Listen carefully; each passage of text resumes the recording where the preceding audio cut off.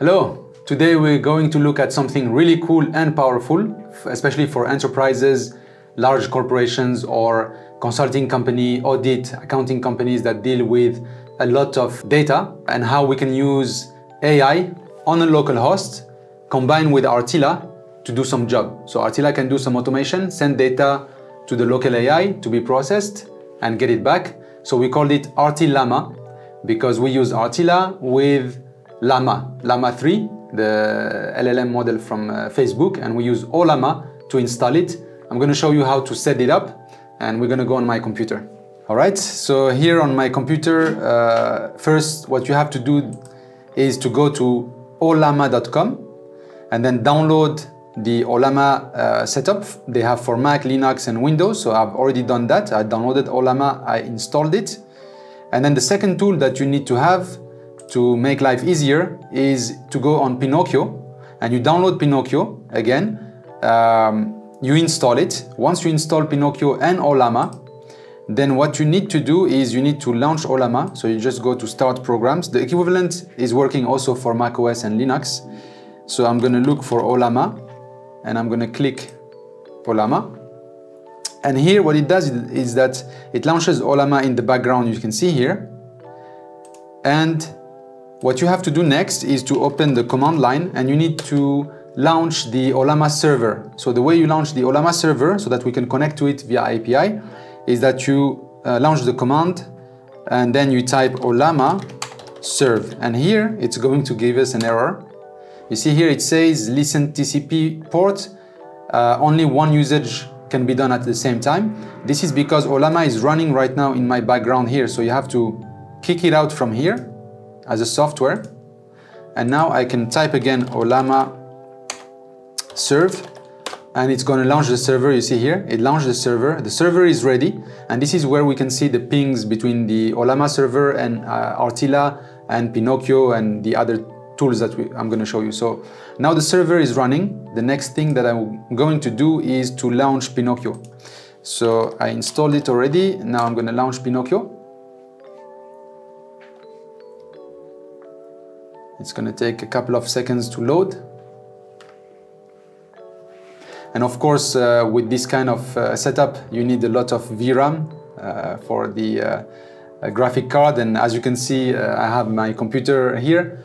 I went back into gaming PCs to have enough power to process AI. And I have an RTX GeForce NVIDIA card with 24 GB of RAM, which can allow us to process even AI video tools. So let's look at this. So I already installed OpenWebUI that helps you manage all the LLMs locally, but when you start, you're gonna reach this screen with Pinocchio. And in this screen here, you have a lot of tools that you can use, some fantastic tools. And the first one that I suggest to use is the OpenWebUI, this one, OpenWebUI. You install this, you click on it, and then you follow the process to install it. And then once you have it, it will show up here, OpenWebUI, and you can install other things. For example, Stable Diffusion Web UI to create images, and here for video, Stable Diffusion Video. But the OpenWebUI is what I use to configure RTILlama. It gives us a lot of easy options. So I'm going to click on it now, and I'm going to start it. So I start the OpenWebUI. It's a web interface that allows us to deal with RTILlama. So here it asks us that we should launch RTILlama first before proceeding, which I did already. So I just click next. The RTILlama server is running. It's going to load some code, prepare the interface. And it takes a couple of seconds to prepare this interface. You see here OpenWebUI using the ASCII art. And now I have this button OpenWebUI. So I click that. And now I have a web interface pretty much like ChatGPT, but with a lot of tools and a lot of options. So the first thing that you need to do is when you go here, you create an account. I already have an account, but you can create a local account here to log in. And once you log into this interface, then you can go into settings, and here you can download and change models, delete models, which I already downloaded, or you can enter a model name, an LLM, and download it. So I already have a bunch of models here, and the one that I'm going to use for the test is we're going to use Llama. Llama 3 column instruct. So you have to write the exact name like this in RTILA, depending on the model you use. So I will use this one in particular.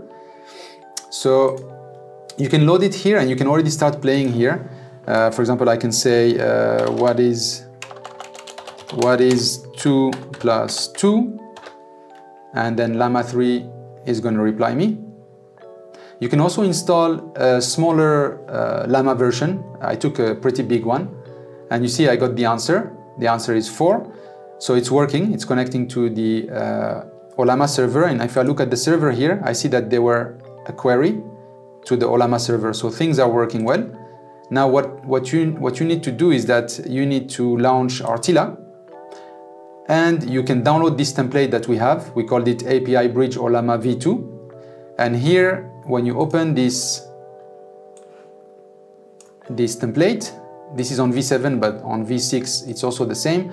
If you go onto the API Bridge, you can actually configure everything.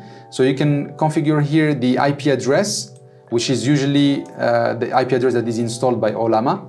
And then the endpoint is /API/generate. You don't touch this unless the IP address given when you install RTILlama is different. And then here, what you have to do is we already pre-configured everything. We're sending to the local API a few things. JSON, don't change it. Stream, don't change it. The most easy is to change the model name. So be careful to have the exact model name written.